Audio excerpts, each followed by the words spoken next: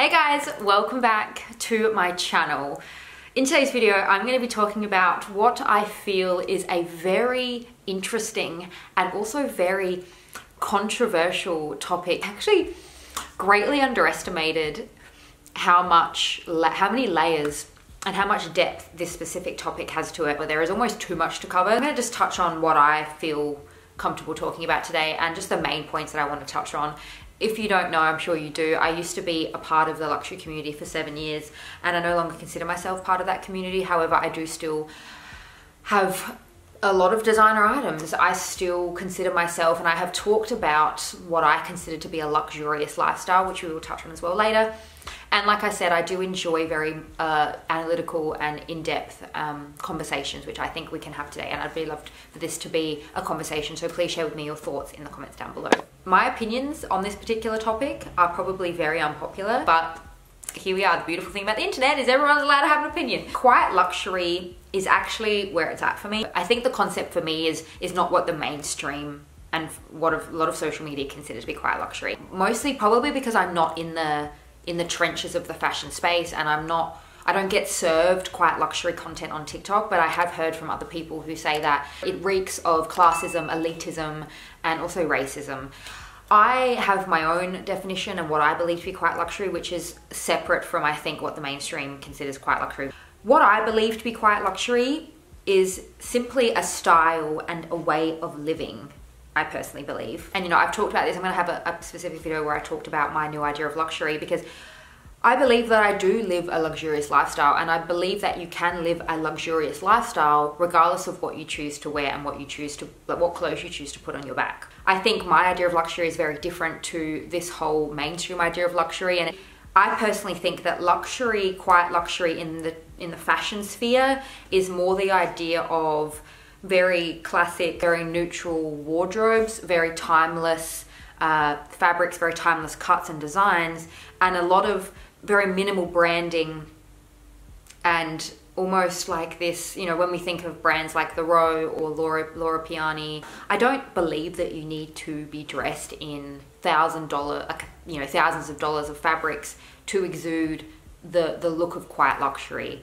personally. But I suppose in the fashion spirit, it is very much that idea of a lot of those brands, or at least replicating what we've always known as just to be a very simple, minimalistic, timeless wardrobe, I personally think. Fashion has always been a sign of the times. Fashion has always been a sign of what's happening in our surroundings. And I mean, at the moment, with the state of the economy and also the rise of petty crimes, and I mean, just a lot more heat within the political sphere that's led to a lot more petty crimes and just violence throughout major cities. I think that those two elements is what really contributes to this whole explosion of quiet luxury. But I also think it's probably just a matter of, if you look at any particular trend or any issue within the world, we definitely exist on a pendulum where we really swing so far each way, and we very rarely make it to the middle. And even if we do, it does take quite a lot of extreme pendulum swings before we find our way to more of a centered way. So I think, a few years ago we had so much emphasis on logomania and logos and, flexin', drippin' and whatever else, a real emphasis on very bright, bold colors, a lot of logo. Like, we were seeing head to toe logos. We've seen it before, we saw it again, fashion comes back. And now we've seen such a large swing in the opposite direction to this whole idea of quiet luxury. And I don't think that I like that type of look, because some people would say that it is rooted in, racism, elitism, and classism.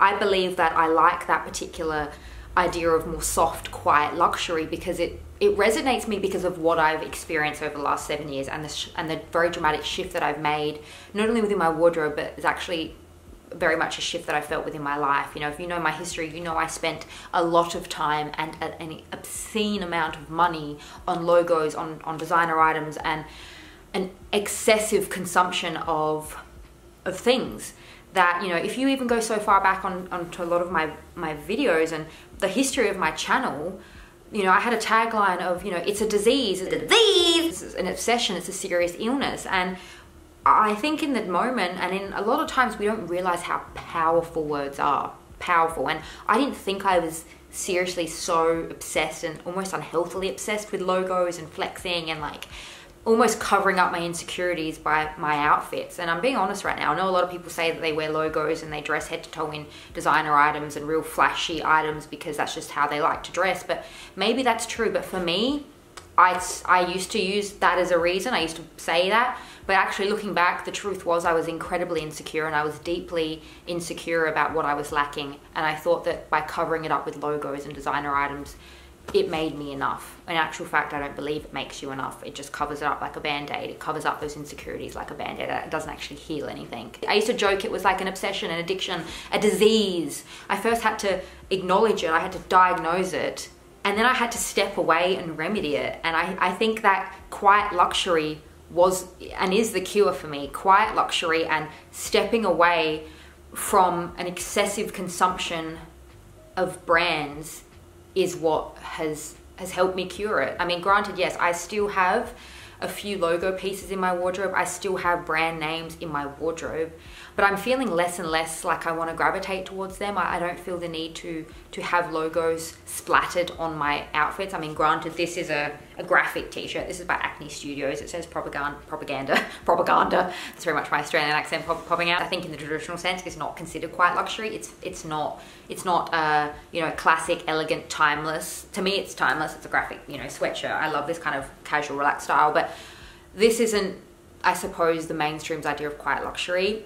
But like I said, my definition of quiet luxury is very different. There does seem to be this very strong division, not everyone obviously, but there are a lot of people and a lot of noise from both sides, with people from the quiet luxury sphere saying, you know, you're tacky, you're trying too hard, like you're obnoxious, you're gross, ew, so many logos.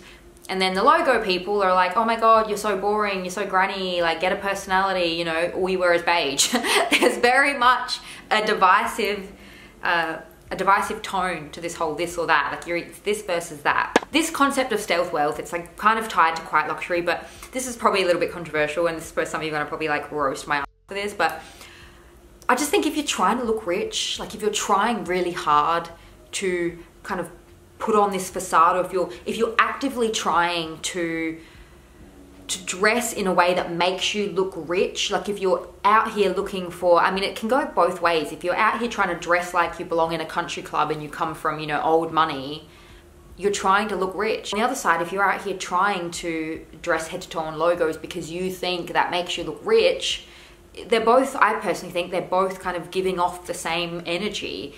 It's like trying to look rich when you actually aren't. And a lot of it's the ego talking, and a lot of it's this idea that we just want to fit in. We just want to fit in, and we are very tribal creatures. I mean, like right now, this outfit I'm wearing, let me get up and show you. Whee! Hope I didn't flash you just then, but this outfit very much signals to the world something that maybe some people might not notice. Maybe unintentionally I put this outfit on today. I didn't think about the deep reasons as to why. I purposely left my hair straight. It wasn't a conscious decision, like I didn't actually think about it in this much detail, but subconsciously, I wanted to give off an edgy look. I didn't want to do my soft bouncy curls because to me, they're very feminine. But no, I wanted to give off this like, you know, edgy, cool girl. We all like to portray a certain image with our style and what we choose to wear. And I do think that regardless of whether you're into more quiet luxury and more subtle luxury, like you are also portraying something there. You are portraying a certain image. But I think that what we're forgetting is on the other side, the people who dress in logos, people who dress very loud, people who wear certain things, regardless of what you wear, you're portraying a certain image, and you're buying into certain concepts and beliefs and kind of signaling to the outside world certain things about you. Maybe intentionally or maybe unintentionally. An interesting take that I wanna share with you that I'd really love to hear your opinion on is, I think for the most part, a lot of people do want to look polished, put together, and like they have money. And I think that's why knockoffs have really escalated, and I think that's why knockoffs have really become such a bigger market. And there's so many more knockoffs these days. Knockoffs are becoming more common. A lot of Gen Z and millennials are buying knockoffs, are spending their money to kind of portray that certain image. You know, knockoffs are for the most part really hard to spot, especially a lot of these really good fakes. There's a lot of that illusion of portraying a certain image. And it's almost as if knockoffs and logomania has become so common that, you know, probably because of also social media, we almost feel the need to like, okay, well then what's next? Where do we go from here? What's next? Logomania and logos, and they still do, I think, to some degree, but they almost signal to the rest of the world that that person has money, that person is rich. But I almost feel like now, because they've become so common. Back in the day, you very rarely saw, I mean, especially for me in my city, back in the day, Louis Vuitton bags were very far and few between. I very rarely saw a lot of people with designer bags, but I guess now as well because of social media. But you know, people are buying designer bags younger and younger than ever before, and if they're not buying designer bags, they're buying fake designer bags, knockoff designer bags. And I suppose once we've hit that threshold, it's like, well then where do we go from there? Where we can only keep going up. And the next spot, the next place, I guess, is, well, what are the uber rich doing? What are the uber wealthy doing? And again, I'm stereotyping, but while I was actually researching for a little bit of this video, I was really curious, because I was like, well, what do billionaires wear? Like, what do they wear? And I found myself, and do this with me and see if you find anything, okay? Because again, like I said, I didn't spend hours on this. It could have been a whole friggin' thesis. I could have spent like 4 years on this particular topic. But I found myself Googling the billionaire females of the world and the richest women of the world. And I found myself Googling them. And the things that I found, it's hard to find them, okay? They're very private women. They weren't really wearing the traditional quiet luxury. They weren't, I mean, a lot of them weren't wearing soft pastel, yacht clubbing, country going, like a lot of them didn't look like that. I saw kind of like a cool amount of like, you know, quirky kind of images, you know, but they also weren't wearing really loud logomania type of outfits either. And then I found myself looking, well, what does Oprah Winfrey wear? I was just trying to look at all these different women that I could think of. Like when I think of wealth and success, I found myself Googling different women and what they like to wear. The everyday person was not walking around with designer items. I mean, even now, it's not super common, but I'm seeing a lot more designer items. I'm seeing a lot more, you know, Gucci belts or Louis Vuitton. It's bags, Gucci bags, Louis Vuitton bags, Chanel bags even. I feel like it's almost become a little bit more mainstream, and once upon a time, it was only a select few people who, you know, if you were carrying a Louis Vuitton bag, like, oh, we're in a club, like we're in a secret club together, like, you know, we see each other. Whereas I feel like now it's almost swung, and it's almost had to head to a whole nother level of, well, now it's like, it's even more an exclusive secret club of, you know, well, if you know, you know. And this happens in many different areas of life. Like the amount of time that I'm driving with my boyfriend and he's like, oh my God, Kaylin, look at that car. Do you know how much that car is worth? And I'm like, no.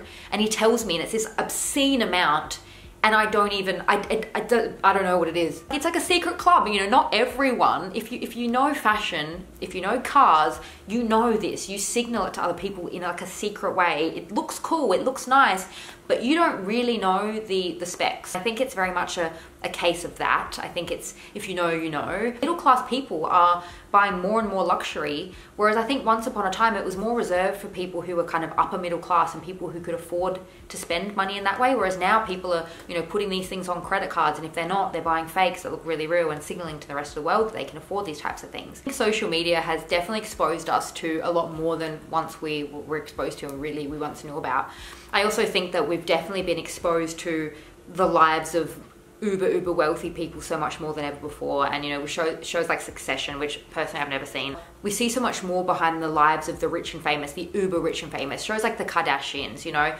And I think during, I don't want to say it because, you know, this video will get, but that time we all went through in like 2019, 2020, where a lot of us were stuck at home in lockdown, unable to go anywhere, unable to leave our houses.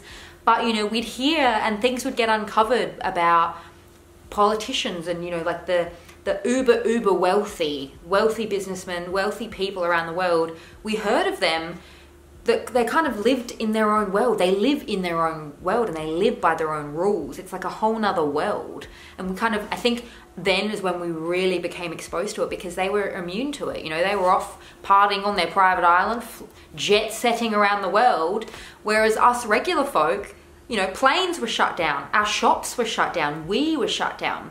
And I think seeing that level of what the uber wealthy are able to do and get away with, we saw that they live in their own world and they live in their own secret club. That a lot of the time now their secrets aren't really a secret, but it just makes sense that we've now become exposed to that. And as a society, a lot of us kind of strive towards that type of energy in our own lives. We want to exude wealth. We want to exude a sense of, look at me. I'm not speaking for everyone, and again, at the end of the day, you know, wear what you want to wear what you want to wear because it's what you want to wear. Going back to those billionaires that I told you about, a lot of them I saw weren't dripping in head to toe luxury. You know, a lot of them didn't look like they, again, it's so hard to find images of them, but the ones I saw, they didn't look like they were dressed in all white off to their country club either. They wore what they want to wear. They wear what they want to wear, and I highly doubt they are super concerned with looking wealthy or looking rich. If anything, they're probably trying to give off maybe even the opposite. But also, they're probably just minding their business, just getting on with their lives, you know, making money, wearing what they want to wear. I personally have moved away from a lot of logomania, and like, I guess you could say I'm moving towards more of a quiet luxury aesthetic, my idea of what quiet luxury aesthetic is. And it's not because I want to look rich, or it's not because I want to look well off, it's not because I'm trying to look like I'm old money. It's because of what shopping and what chasing labels for, you know, almost 10 years did to me.